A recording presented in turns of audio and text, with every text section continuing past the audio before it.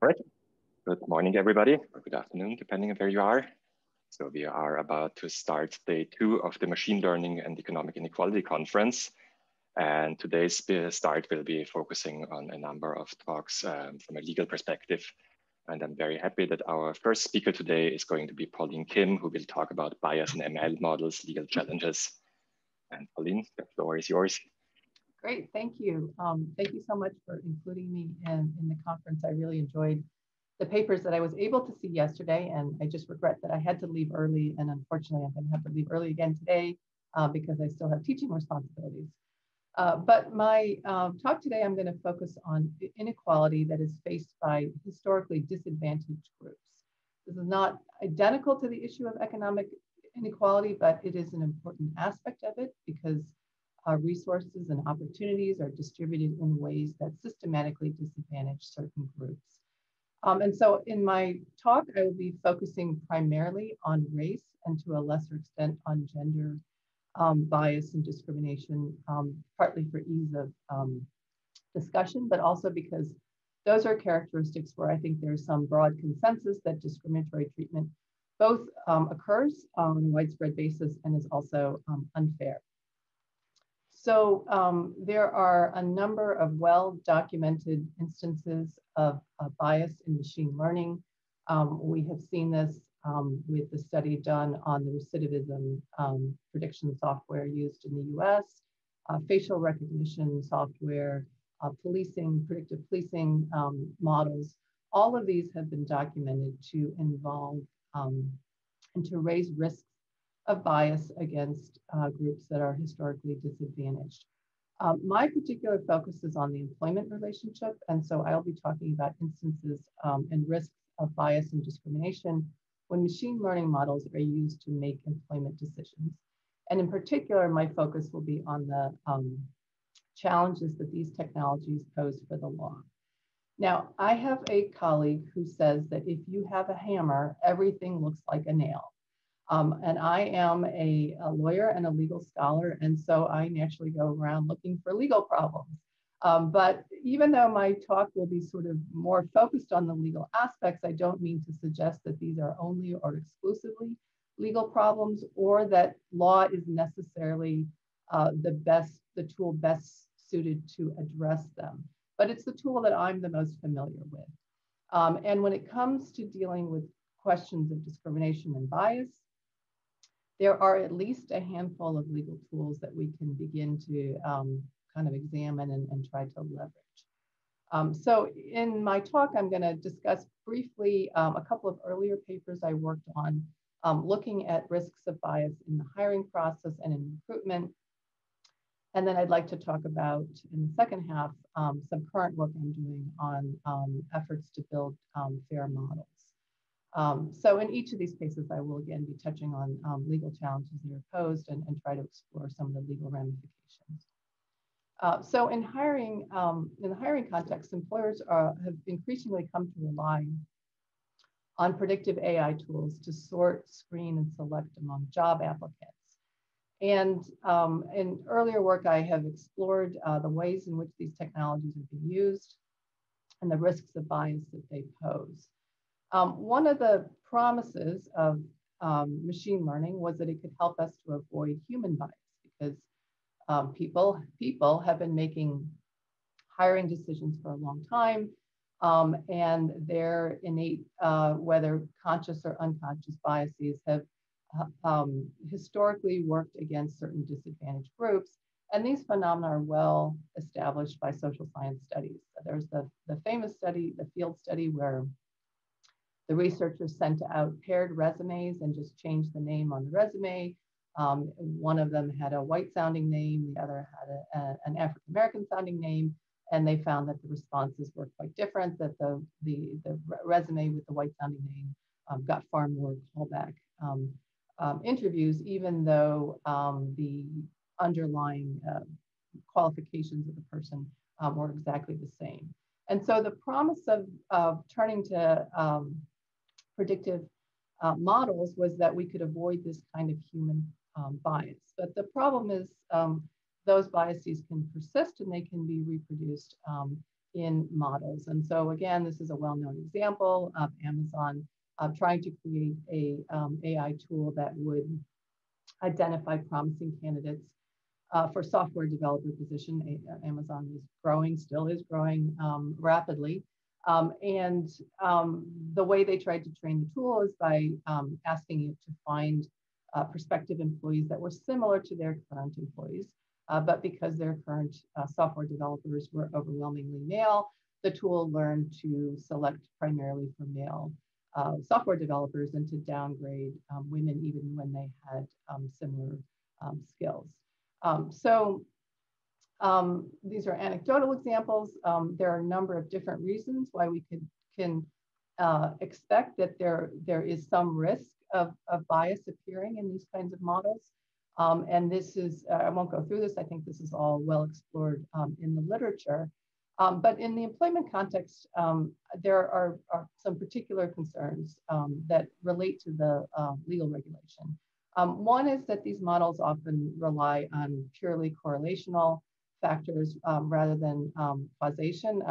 The visual image here is one of my favorite correlational stories, which is the study that found that people who like curly fries on Facebook are more intelligent. There's strong correlation there, apparently.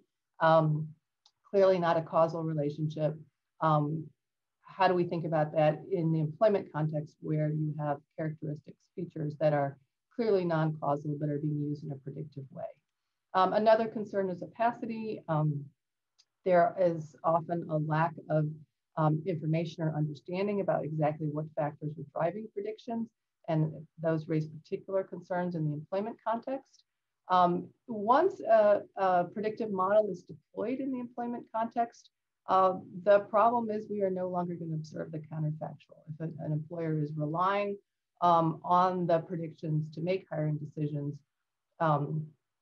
it may be that there appears to be some level of accuracy in the predictions, but we don't actually know about false negatives anymore. And then finally, the use of these tools is embedded in a larger system. And one of the things we have to worry about is feedback effects on the labor market more generally. And in particular, if there are forms of systemic bias that can lead to discouraged workers who can actually change worker behavior. Just to run through the basics of employment discrimination law, it recognizes two forms of discrimination. In the US, we call these disparate treatment and disparate impact. I think they're called direct and indirect discrimination in other countries. But basically, disparate treatment forbids an employer from taking an adverse action because of the protected characteristics, whereas disparate impact prohibits engaging in neutral practices that have disproportionate effects on a protected group. Now, one of the things that I think sometimes gets obscured is the mere existence of a disparate impact does not give rise to legal liability. It just triggers further inquiry. And the employer always has the possibility of coming back and arguing that the practice, which has a disparate impact, is one that is in fact related to the job and there's some kind of business necessity for engaging in it. Many disparate impact cases actually get resolved at this stage in favor of the employer if they are able to show this kind of job relatedness. So given the risks of bias in machine learning models when they are used in the hiring context, this poses a number of challenges for anti-discrimination law. First of all, disparate treatment isn't much help here because if we simply remove variables for the sensitive characteristics, that's not necessarily going to stop the predictive models from having a discriminatory effect. But once we move into the disparate impact side of the theory, it's difficult for the law to deal with things like unexplained correlations, opaque decision processes, because these don't offer any clearly articulated justification for the reason that the impact is occurring. And so for that reason, it's a little bit difficult or uncertain to know how existing anti-discrimination law would apply to a model that has a disparate impact, but we don't really understand the underlying reasons. So what I have suggested is that we may need to tweak our understanding of anti-discrimination law rather than just taking sort of the employer should know nothing about sensitive characteristics. It may sometimes be important in situations where predictive models are being used to preserve sensitive data so that the outcomes can be audited. The employer, I think, should have to show something more than simply a statistical correlation. Instead, they should bear a burden of showing that the relationships that they are relying on are statistically valid and substantively meaningful in some way. I'm going to skip that in this part in the interest of time and move on to talk about recruitment. So this is another area that I have looked at. If we move the employment process back in time a bit, before the employer is at the point where they're deciding whether or not to screen somebody or hire somebody, prior to that moment, we now have a number of labor market intermediaries who are channeling information between potential job seekers and the employer. So these include online advertising platforms like Facebook and Google. Most employers now look for employees by posting ads on these types of platforms. There are also platforms like ZipRecruiter that are specifically dedicated to matching applicants and employers. And then there are platforms that are promising to help employers find the passive candidate, someone who's not actually actively looking for a job, but would be a great match and could perhaps be recruited away. So the concern with these intermediaries is that they are controlling and shaping the flow of information in labor markets in ways that I think has been underappreciated and certainly was not taken into account when existing anti-discrimination law was put into place. I think one of the well-known examples of this is the Facebook advertising platform. A few years ago, Facebook got quite a lot of negative press because it was pointed out that when an advertiser, including somebody who was posting a job, was choosing how the ad should be distributed, they had the opportunity to use things like age and gender, which could be used to discriminate, and location, which is often a proxy for race. So the concern was that employers with nefarious motives could use these selection tools to try to target their ads for job opportunities to particular audiences. And Facebook was sued over these practices, and they eventually settled. And the terms of the settlement required that Facebook create a separate portal for housing, employment, and credit advertisements, the kinds of things that are sensitive and that we worry about discriminatory bias. And in this portal, if you were going to post one of these ads, you had to go to this portal. No demographic targeting was permitted, no direct use of, no use of attributes that could help you discriminate, and no location-based targeting less than a 15-mile radius. And the idea was by removing these options from the advertiser, the targeted audience would be balanced. But the problem was that even once this target audience was selected by the advertiser, Facebook's ad targeting algorithm would then step in and decide which users actually received the ad. So the algorithm is predicting which users are most likely to interact with the ad, likely doing so based on either past behavior or inferences that are being drawn about users based on people who are like them. And so the risk is that this ad targeting algorithm would produce skewed delivery of these employment ads, even if the initial targeting criteria were neutral. And in fact, there were a couple studies that showed that this does in fact happen. This was a study in which the researchers posted a number of job ads, used neutral language in the ad and in the targeting criteria. And as you can see, the ads were distributed in a race and gender skewed way, in a way that reflects stereotypes about who would do what kinds of jobs. There was another study after the special portal was implemented, and this is just one example from that study. This is a construction company that was looking for drivers. They targeted the ad in a neutral way. And when they looked at the analytics afterwards, the tall blue bars are men and the shorter green bars are women. You can see that the ad was overwhelmingly served to men rather than women. And the company said that's actually not what we intended at all. We're happy to have men or women. We need drivers.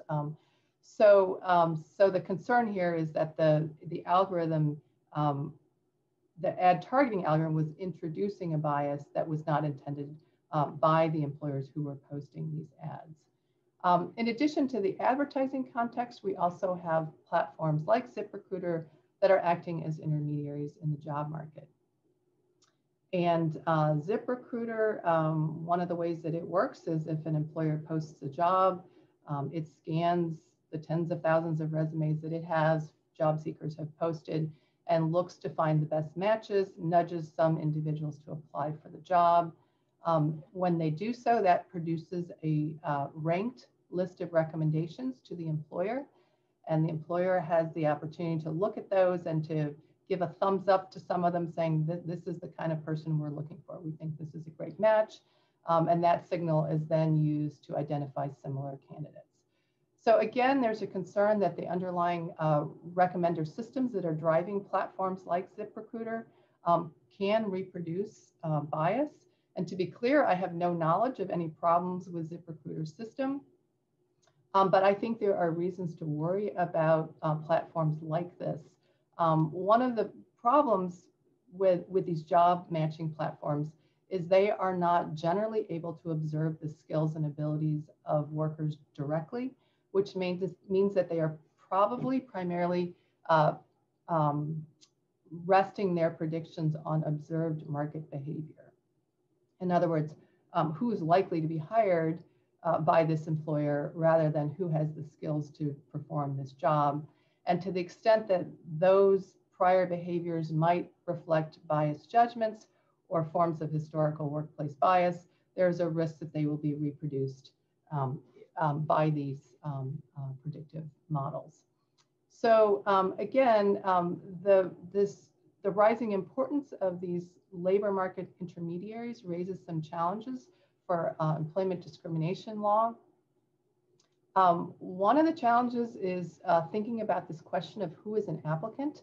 It used to be pretty easy to figure out if somebody could bring a claim alleging that they had been discriminated against, or to determine if there was a disparate impact by a given practice by examining the applicant pool and the outcome of that practice. But now the question of who is an applicant is a little bit more complicated when you have intermediaries who are screening and channeling and promoting certain individuals to apply and perhaps not being transparent about those opportunities to others. Another challenge is figuring out who is responsible if these kinds of biases are happening in the recruitment process. The law tends to be very employer focused, so it is really, the law traditionally has located concerns about discrimination with the employer's decision-making process and has paid less attention to how employees get to the employer. There are provisions for covering employment agencies, but they're not well developed, and there's this sort of uncertainty about whether platforms that are acting in this way of channeling certain types of information about job opportunities should or can be treated as employment agencies. And then in the US, we have our own peculiar challenge if platforms were to be held responsible, which is our Section 230 issue of platform immunity, but I won't go into that here. So, this prior work has led to some new questions. We know that algorithms can be unfairly biased against historically disadvantaged groups. And as a result, I think there's a lot of activity now in the computer science community trying to address bias and try to figure out ways to build fair models. But doing so requires an awareness of race or other protected characteristics in the model building process. And so that raises a further legal question. Is the consideration of race or other protected characteristics in the effort to mitigate bias itself a form of unlawful discrimination? And so this is work that I'm working on currently, exploring this from a legal perspective, and then, as I'll mention in a bit, some experimental work with folks here on campus at WashU. So before I go into the details of this, I just want a couple of caveats. I'm not trying to address the ongoing debate about how fairness should be defined. I'm not endorsing any particular model or strategy for mitigating bias in predictive algorithms. I have concerns about some of them, even apart from their potential issues about legal liability. I think those are all really important questions, but I'm not dealing with them here. Instead, my purpose here is really just to try to think through, are there any legal obstacles to undertaking these kinds of efforts? So to go back to the model of anti-discrimination law, we have two theories of discrimination: disparate treatment and disparate impact. And so now I want to delve a little deeper into the disparate treatment side of things. Disparate treatment law clearly forbids explicitly discriminatory policies. That's easy. And it also forbids actions that are taken with an invidious intent or motivation. For example, the employer who doesn't hire somebody or fails to promote them because they hold some kind of animus or prejudice against that person because of their race or their sex, that would be a form of discrimination. But what about affirmative action? There have been a number of challenges in the US, legal challenges brought by white plaintiffs or by men who have argued that taking race or sex into account in any way that benefits disadvantaged minorities or women is itself a form of race or gender discrimination, and therefore should be unlawful under existing discrimination law. And so in a series of cases, the US Supreme Court has addressed these issues. Many of these are not in the employment context, so here I'm speaking about the legal framework somewhat more broadly. And so in this series of cases, the Supreme Court has articulated distilled a couple of principles. First of all, the Supreme Court has held that using racial classifications, even for a benign purpose, like affirmative action, is still, in its view, a form of discrimination. And therefore, it is unlawful unless it can be justified. And in order to be justified, it has to meet the standard of strict scrutiny that the court has laid out. Strict scrutiny would require that the entity that is using the racial classification show that it is doing so for a compelling interest, and that the means it has chosen to do so are narrowly tailored to meet that interest. So if we return to this summary of anti-discrimination law, we can say that there are at least three different ways that disparate treatment occurs. And one of them is if an employer or other entity engages in affirmative action, unless that affirmative action plan can be justified. Now, I just want to, an aside here, the jurisprudence that has been developed by the Supreme Court has been subject to significant critique.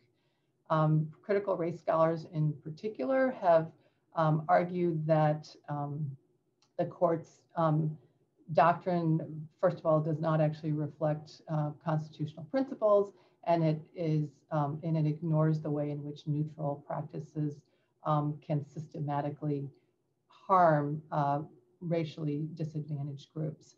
But my purpose here is not to engage in that normative debate over whether what the Supreme Court has decided is correct or not. Instead, what I want to do is just accept those cases and that law that it has established at face value, and examine that reasoning and ask, how does this law apply to race-aware efforts to mitigate bias in protective models? So to return to this core question, is consideration of race or other forms of protected characteristics To mitigate bias, is it a form of unlawful discrimination? Now, there are a handful of scholars in the US who have started to address this question, and several of them have come to the conclusion that the answer should be yes. It is a form of unlawful discrimination, but, or I should say, they have concluded it's a form of disparate treatment, but it can be justified under existing affirmative action law, at least in some circumstances. And they have worked through arguments about compelling interest and narrow tailoring and so on. But I actually think that this is the wrong approach. I think there's a prior question, which is race consciousness in the model building process disparate treatment at all? In other words, before we get to the question of whether it can be justified as a form of affirmative action, we should first ask the question, is the use of race in the model building process, does it constitute discrimination at all? So, and I think the answer to this is somewhat more complicated than the initial answer given by these other scholars. So it is certainly true that the court has found that some forms of race conscious practices are disparate treatment. And generally speaking, if you look at those cases, they involve racial classifications.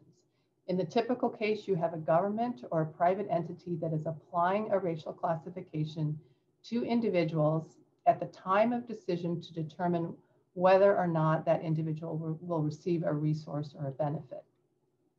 So for example, some of the cases that came in front of the Supreme Court involved, one of them involved a medical school that set aside a certain fixed percentage of seats in the incoming class for minorities. Another involved university admissions where based on race, certain applicants could get an automatic boost of a certain fixed number of points for their application. Others have involved government contracting programs where a certain fixed percentage are set aside for minority-owned companies that wanted to obtain these contracts. So in these kinds of situations, the court has said the use of racial classifications triggers strict scrutiny. In other words, it's unlawful unless the demanding standards of strict scrutiny can be satisfied. But race consciousness is not the same thing as racial classifications. And the law has also recognized a number of race conscious practices that don't constitute disparate treatment. And so they don't trigger this strict scrutiny at all. They're considered lawful. So for example, employers are permitted to pursue a goal of increasing the diversity of their workforce. In doing so, they may do things like change their recruitment practices in order to attract a more diverse applicant pool. They may change their testing procedures if they find out that a test that they're using is having an unintended and unjustified disparate impact on minority workers. In trying to develop a new test, they may do something like deliberately oversample minority workers in developing the test in order to ensure that it is fair to all groups.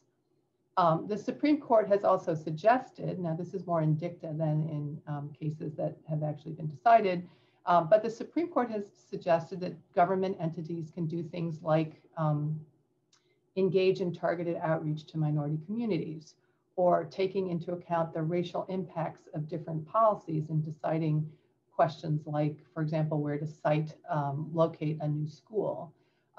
Government is also permitted to seek to remove barriers that have prevented minority-owned businesses from competing successfully for government contracts.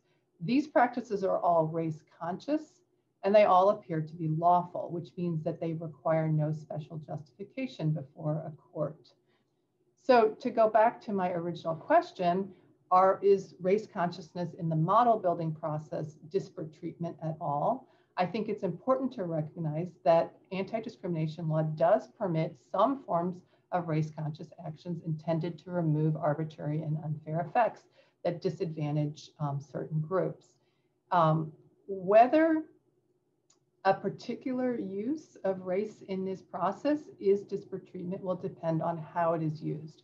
And this is where, these are sort of tentative thoughts where I'm sort of trying to work out the implications of this, but certainly I think there's a pretty clear case that efforts to debias models by dealing with data problems, thinking about things like whether we have representative data, how it's being labeled, whether their bias is built into the data and trying to remove it. Those to me should all be entirely legally permissible. They shouldn't be considered a form of disparate treatment that somehow triggers this kind of special scrutiny.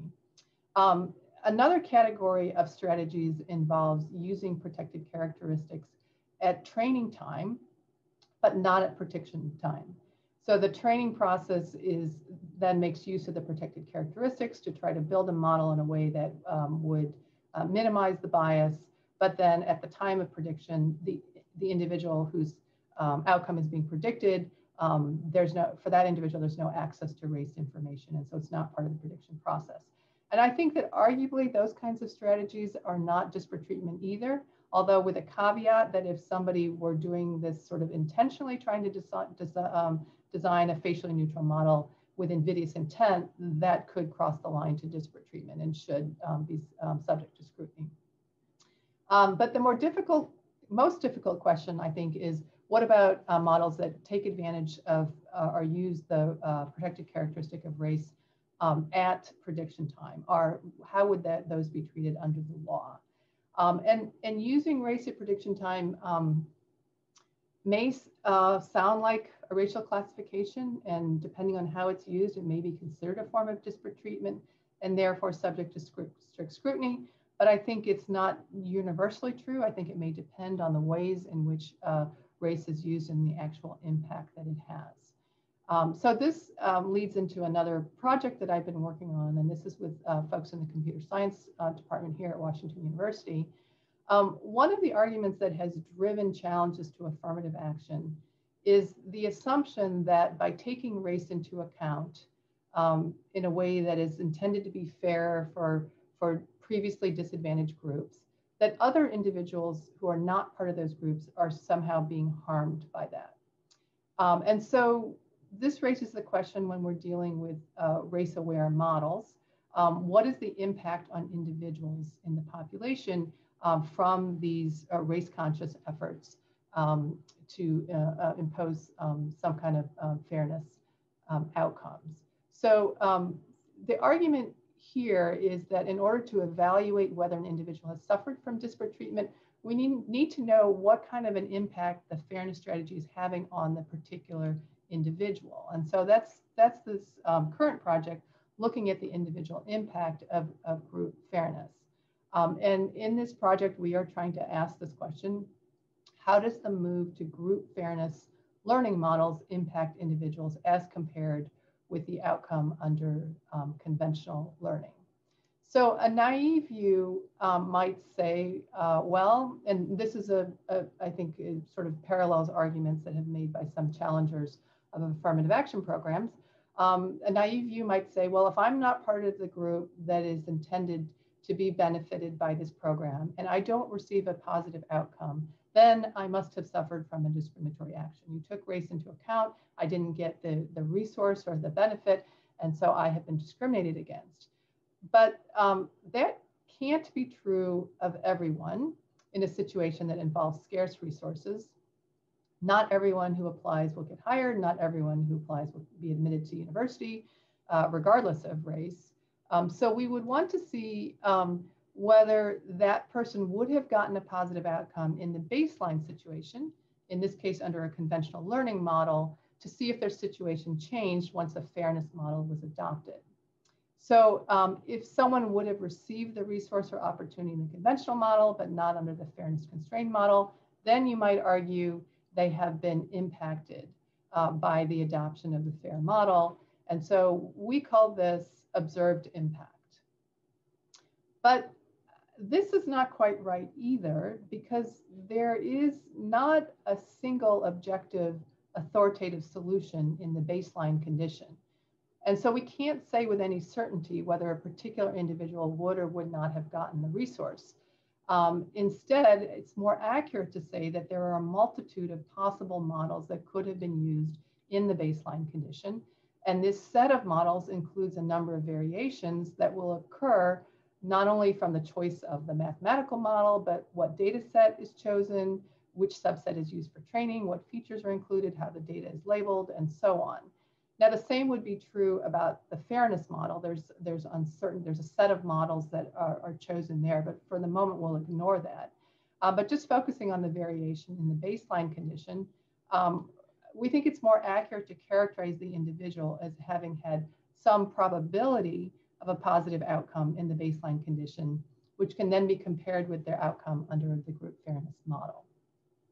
So understanding the impact of adopting fairness strategies is more nuanced than simply saying that someone who's not a member of a minority group is automatically harmed when group fairness considerations are built into a model. So we are trying to explore this question experimentally.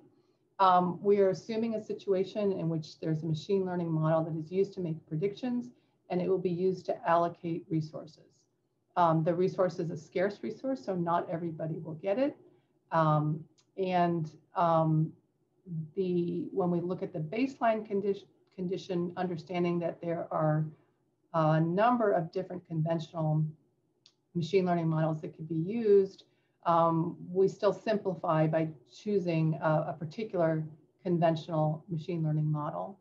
And then what we do is we see what random variation in the data, what effect that will have, because the idea is that just the random variation in the data in and of itself, even with a fixed conventional model, is going to produce some natural variation in outcome in terms of whether a particular individual is allocated a resource. And so what we are doing is we have on several different data sets we're working with, but for each of them, we draw 50 random subsamples. We use each of those subsamples to train a model, and then we observe the probability that a particular individual is given the resource across these 50 models. And we call that the natural variation in outcome. That's the variation that occurs just as a result of the random draws of the data to train the model. That natural variation can produce what we call phantom effects. In other words, if you looked only at the observed impact, which I outlined on an earlier slide, and you don't take into account the natural variation, the impact on a given individual may look much larger than it actually is. And then we argue that the actual impact is more accurately measured by marginal impact, the observed impact less the natural variation that occurs in the baseline condition. So we have some our preliminary findings, although we're still working through this. First, there's a meaningful amount of natural variation that occurs in terms of whether a given individual will receive a resource, and that results simply from the random draws of the training data. The observed impact is often larger, sometimes much larger than the marginal impact. In other words, that because there's a meaningful amount of natural variation, there's often a big difference between observed impact and what we think is should be the actual measure, marginal impact, which means there are these phantom effects. From the naive point of view, the effects may appear to be much more significant than they actually are. The size of these effects depends very heavily on the characteristics of the data set, the scarcity of the resource, the type of classifier used, and so on. And so the bottom line is this idea of how is an individual impacted by group fairness models is very complicated to measure, and somewhat, I wouldn't say somewhat, it is very highly contingent on other factors. So drawing lessons then, both from anti-discrimination and for anti-discrimination law from this investigation, I would say, first of all, it's important to keep in mind that the law does permit, at least in the US, permit some race-conscious actions when they're intended to remove arbitrary or unfair effects, and that should be sort of the first question in thinking about race-conscious model building strategies. Is this something that would trigger strict scrutiny, or is this something that would fall on the side of not being considered disparate treatment in the first place? So again, whether it's disparate treatment depends specifically on how race is used in a particular process. I think it suggests that it would be good to better understand what causes bias in machine learning models, and that may matter for legal purposes. in terms of determining whether or not this is a form of disparate treatment or simply a matter of removing the source of bias. And then I think we need to think a little more carefully about the actual impacts of different approaches that we take to debiasing models on both the protected groups and non-protected populations. So I think I'm out of time, so I'll stop right there. That was fascinating. Who has any questions?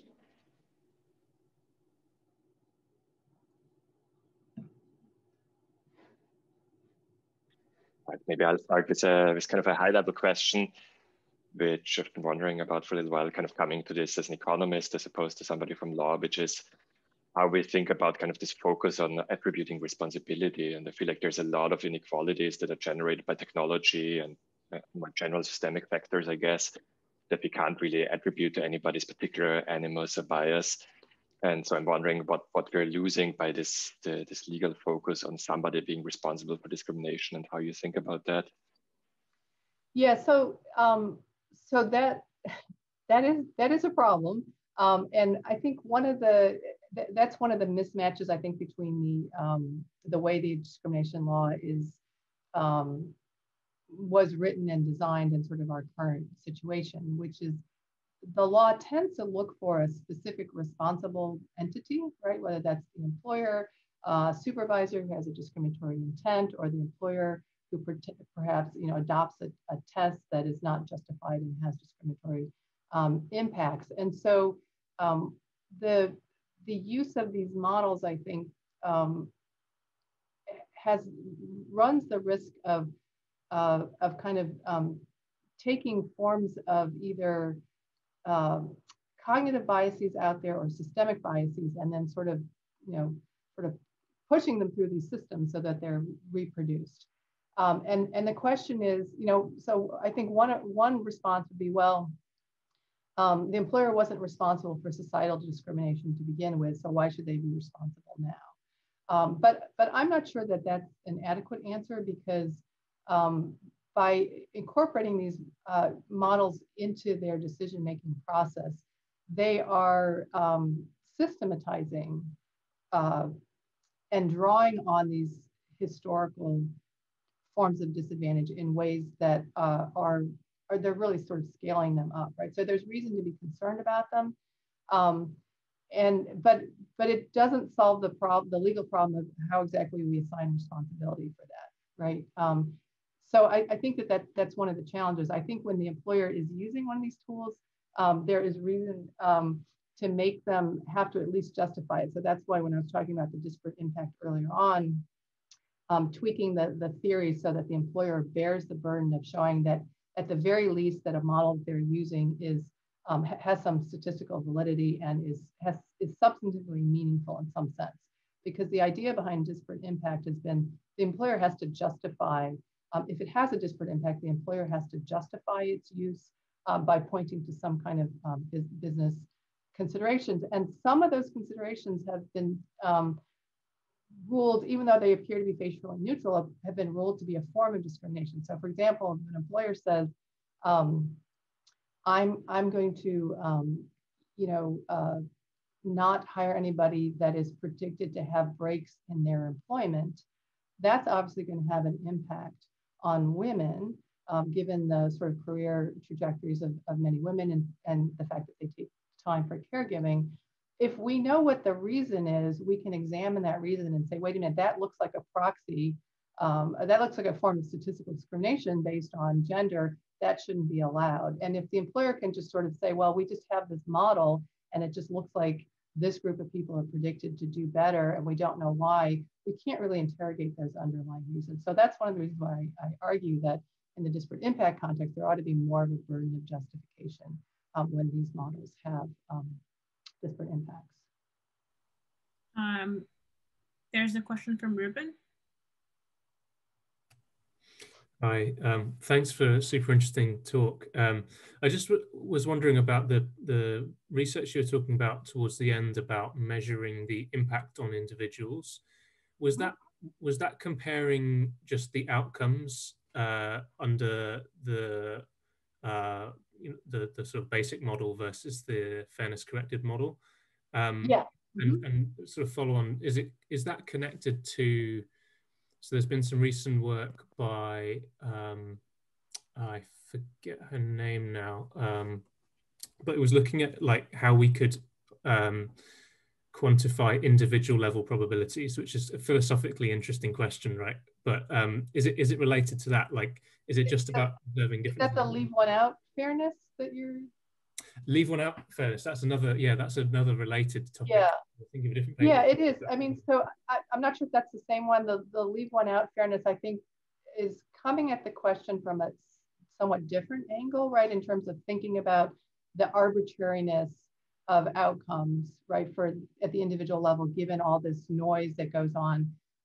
And so I think it has a somewhat different motivation than our project, but I think the common thing is recognizing that there's some, I'm not sure what the right word is. It's probably the wrong word from a technical point of view, but there's some instability in the models, right? It's that, and the reason I got interested in this question is because in talking to law people and policy people, there's sort of this implicit assumption that, well, there's one model, right? There's one model and it's going to produce accurate predictions. And then we know that it would either predict, success or not success. And that's kind of a fixed thing. And the more that I kind of read and tried to educate myself, it appeared to me that like there is no one model. There's this whole series of choices, and depending on which of those choices you make, even in the sort of before we think about fairness constraints, there are a whole different profile of outcomes that are possible. And so, so part of this, that's what motivated this project, was to think about that in the context of anti-discrimination law, where oftentimes the claim by individuals who challenge affirmative action programs is, I would have gotten the resource and now I'm not getting it, and therefore I have suffered discrimination. And trying to complicate that a little bit and say, wait a minute, it's not always entirely clear that you would have gotten it. And on top of that, if the reason you would have gotten it is because there's some kind of bias that got built into the system, you're really not being deprived of anything if we're taking that out, right? So that's how sort of we frame the question, but it is related to this idea of the paper on the leave one out fairness in terms of, there's a lot of contingency in these models, right? It's not like there's a single truth that is being discovered from them. And then there's a question from, oh, do you want to carry on? No, no, I'm good. There's a question from Yan.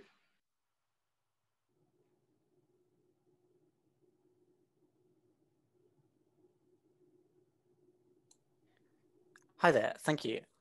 I was wondering whether you believe that one approach one could take to ensure the fairness of an algorithm is to train the algorithm only on data from a single societal group, to remove any kind of race, gender or something, and then use that algorithm. So that should create or I feel like this might create a consistent standard, and then roll it out for the other societal groups. Do you think this could alleviate the problem and be legal in general as well? So I don't think that would solve the problem, because one of the things I think that people find on the social science side of things is sometimes predictors are quite different across different groups, right? So that what might be a good predictor of whatever it is you're trying to predict, outcomes for men versus women or for Blacks versus white, the predictors, in other words, if you were trying for maximum accuracy, you might find that very different features are predictive across those two groups. And that just reflects the fact that there are different societal differences in people's experience. So for example, going to community college might look like a very different signal for, again, this is the US context, right? But going to community college before going on to get a four-year degree might look like quite a different signal for Blacks versus whites in the United States. And so the problem with training the model on one group and then just applying it to the other groups is, if it doesn't apply well to the other groups, those groups are going to be getting potentially being disadvantaged because a predictive model that doesn't really apply to their situation is being used to make predictions for them. There are situations where taking race or gender into account can actually produce more accurate predictions for both groups. And so that's one of those situations where when I had, if race is used at prediction time, is that a form of disparate treatment, question mark? Because in a situation like that, if it's actually improving outcomes for both groups, it's not clear that anybody's being harmed by the use of race. But we have a very, again, in the US, a very sort of reflexive, well, we shouldn't talk about race. But I think sometimes actually exploring what the differences are, trying to understand them, trying to understand where they come from might help us build fairer models in the long term. And that's why one of the things I'm interested in from a legal perspective is to provide some room for designers and the entities who use these models to begin to do that kind of exploration and to increase our understanding. Let's do one more question by Joshua and then turn it over to Jeremy. Thanks. So I'm really interested in the way that you're challenging this idea that race consciousness could be different treatment. Like it might not be different treatment, depends on exactly how you're using it. And I think that combined with like the focusing on earlier causes of the observed disparity would be a way of establishing that. And I wonder also if another way that you could think about challenging this would be to question whether the different treatment is actually an adversity, because it might, suppose I don't gain admission to a certain school, but as a result that school is not segregated. It could actually be the case that everyone is better off in a world in which the schools are not segregated. Yeah, so I think that is an important sort of policy argument at a higher level, and certainly would be a basis for critique of the narrow focus that the Supreme Court has taken on this, question of, the impact of a racial classification. They're looking at very, very narrowly.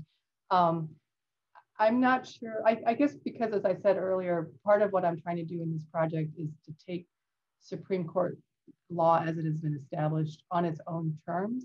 I'm not sure that would fly with our, in the current framework. I think it's an important argument. I think from a policy perspective, it's an important thing to think about. But in terms of this somewhat narrow space I've given myself to work in, which is accepting existing doctrine, I'm not sure that will work to open up more space, although it's an interesting thought, and I'll definitely give it some more consideration.